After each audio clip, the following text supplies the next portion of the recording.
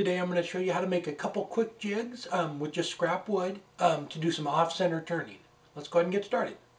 Okay, what we're going to do is drill some holes in it at different spots on the circle here to give us different effects when we put our piece in it.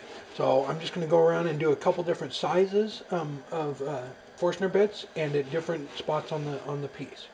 And that hissing in the background is the heater because it's freezing out here. So let's go ahead and maybe do one that's close to the center.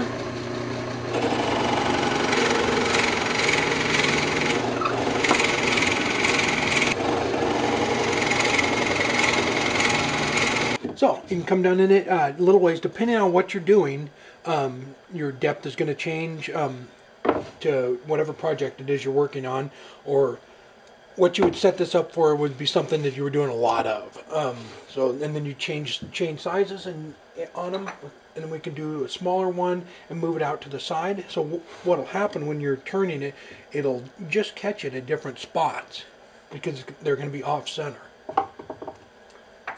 So let's do maybe a bigger one on the outside too, and then change bits.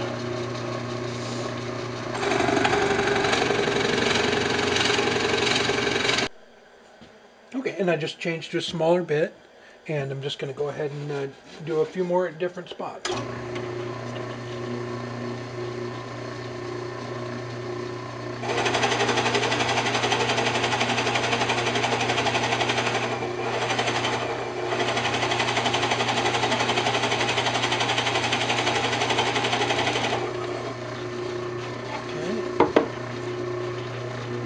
You can just run them all around.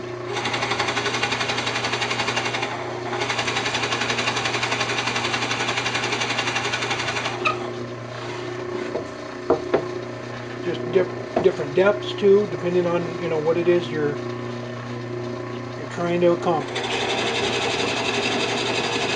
All right, we're just going to go ahead and leave it at that right now. When I have it as a tenon on the back side so that it mounts on the 4-jaw chuck. You can do the same thing if you were using a faceplate. You could screw this on, or a waste block. Actually, you could screw it on and then just make sure that your screws didn't hit where you were going to be working. And that would actually work just fine too.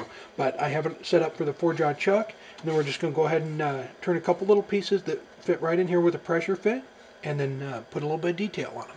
Let's go ahead and move it over the lathe. Okay, I forgot. I went ahead and drilled holes down through the center of each of them, so that when you after you get done, I made them so they would fit in my little tool here, so I can knock them out. Because once you get them in there like this, these are going to be flush when you pop them in. So it'd be kind of hard to dig that out afterwards. So you can just tap on them from the back. So we're just going to go ahead and pop these in, and then go ahead and turn up the face of them. All right, have it in there, and they're all flush. So let's go ahead and just put a little bit of detail on that. And another thing you can do is well, I'll show you after we get it done. The fingernail gouge.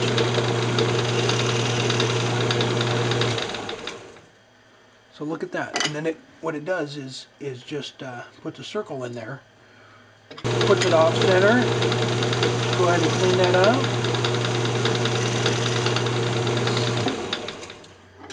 All right, and you can see that off center there. And then the other thing you can do is mark it.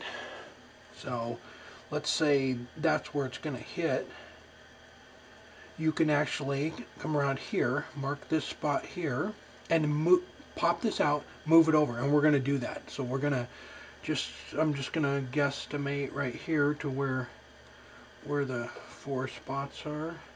Let's try and get it a little bit close. Okay, so let's turn it to each of these spots. So you want your spot there to be the same as you come around. So we'll move this over to here. Okay, then we have our piece here. See that? Okay, so we just turned it right there. We're going to turn it around and pop it in right there.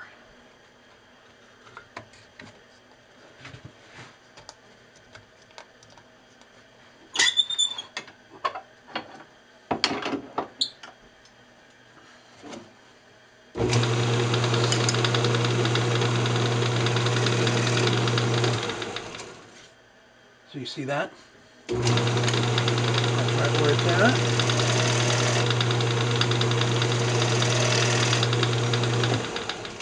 And just keep checking so you don't come out and get past your line there. So you can kind of, can you see that? I'll show you close up in a minute. Anyway.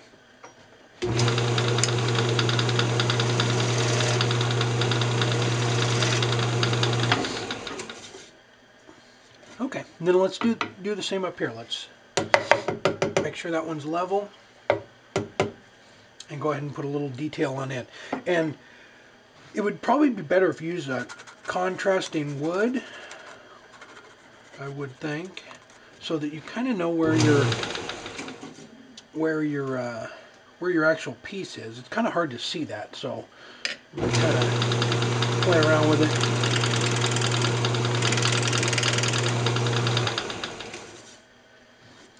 So, okay, so you can see where it just took a groove out there, and then you can turn it, just like we did the other one. This one we'll be able to get out, though, without taking it off.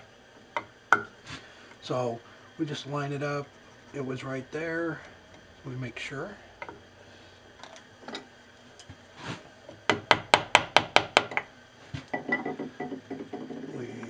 Let's just turn it around just a little bit, maybe a quarter. Let's put that and maybe see if we can't see that when we turn it on.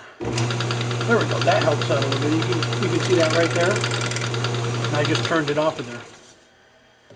So look at that. Look at that. My nice little detail there. Let's turn it around again.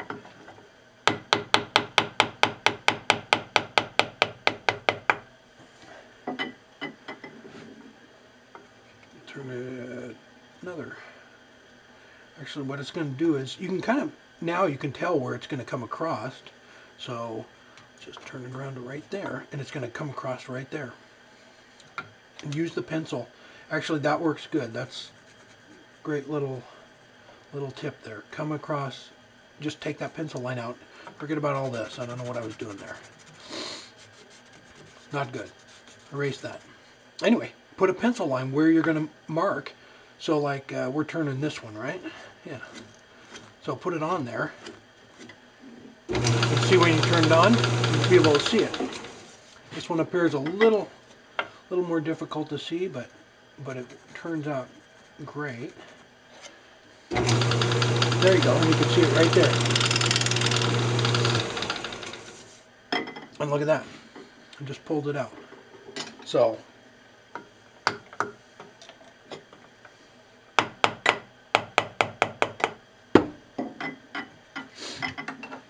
can we see that? Look at that. So you could actually take some time and get a pattern that, you know, I mean, that just random, I just happened to land on that one, but it's a nice little arc each way, then one come across the center. You can figure out exactly where it's going to be and do some nice little detail on the lid of a box. And then this one too, just you can center them wherever you want. As you get out here, they're not going to be able to, you're not going to be able to put a circle in, and the closer you move in here, the more you're gonna be able to put a circle in. These out here, you're just gonna be able to do something basic like that. But that's just a neat little way to do off-center turning. The only thing is you're going to set this up for something specific, like you were doing compact mirrors. You know, I think I did that in one of my videos. So you would set it up for a specific diameter and put it where you were going to do it, and then just leave the jig set up that way so that you could do that. So, and then I don't know, let's try this. Let's move it into a different spot, see what it does. Look at that. Now let's see if we can't get a little spot there. See where it's going to hit. Somewhere in here.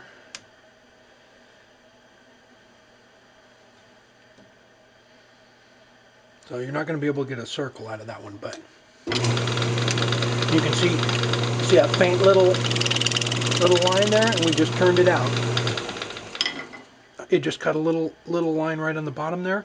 So the closer you you have your piece to the center, the more you're going to be able to do a complete circle. So the further you get out, it's just going to cut lines across your piece and not give you a complete circle on it. So just keep that in mind when you're setting it up. But let's go ahead and I'll show you one other quick way where you can do an adjustable one. So let's do that real quick. Okay, and here's another quick way. Same thing we did last week with the off-center box, but this one you can adjust much easier than the other one. So same thing, this is just our one we just did. You can go ahead and just pop it in there, just like we did before. So if you don't want it to just catch and make little rings, you can actually move it in and to where it would be actually dead center, to right back to where center is. But let's just move it off just a little bit and try that, see what that does. So bring this back a little bit. So the propeller, we're going to need to put another tool rest on. A little short one doesn't hang over the here, and I don't want to get the tool rest out there too far. Okay, so let's see where that hits. You can actually see right where it's at. Put a little bit of, look at that. So it just put a little off center there. So can you see that? It just came right up to the edge, actually pretty close. So let's do another one and let's go the other way. Let's actually bring it over to where it will put it on the other side. Make sure it's in there good, flush. And I know it sounds like it's going to take off, but lathe will end up in Ireland. So just come in, put a little bit of detail in there, and look, and then it just pops it out to the other side.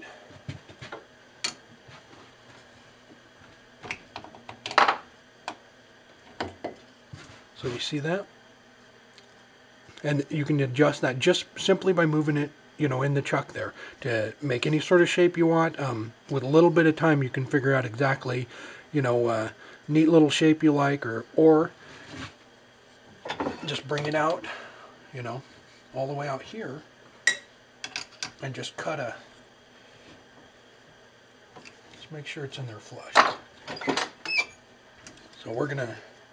Once you get it out here, you might want to put the pencil line on it, and you can kind of already see where it's gonna be, you know. And actually, if you just wanted to cut a line above, like these two circles we just did, let's try that. Well, you're not going to be able to, you can barely see the pencil line there. You can barely see it, so I'm just going to cut into it for a sec, and you see it just pulled it right at little spot right across the top.